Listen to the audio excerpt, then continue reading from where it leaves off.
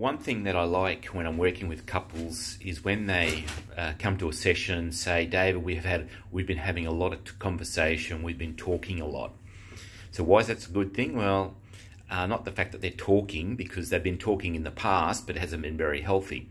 But typically, when they say they've been talking a lot, it means they start sharing what's really going on inside of them. And I am amazed by the amount of couples that I've seen over the last 19 years who suddenly discover that the reason that the other person doesn't say some things is because they don't want to hurt the other's feelings. Or the fact that they withdraw at certain times is not because I don't love you, it's just the fact I really need to clear my head. I need to go and have a smoke. I need to go for a run, or whatever it is. And I'm amazed that people that have been together 10, 15, 20 years don't realise that about their partner.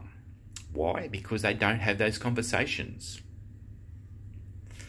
The other thing that amazes me that when couples are being intimate, they actually don't thank the other person, saying, hey, that was great, thank you, I wouldn't mind that again. Why?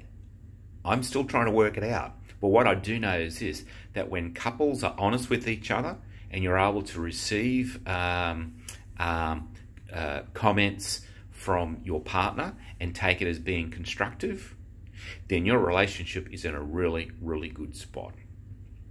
Think of it this way. If your best friend says, hey, don't do that, and you go, oh, really? Yeah. But when your partner says, hey, don't do that, and you get upset, your relationship isn't in a good spot. In fact, it's dying. So where is your relationship at today? Are you guys being honest, or are you hiding stuff from the other?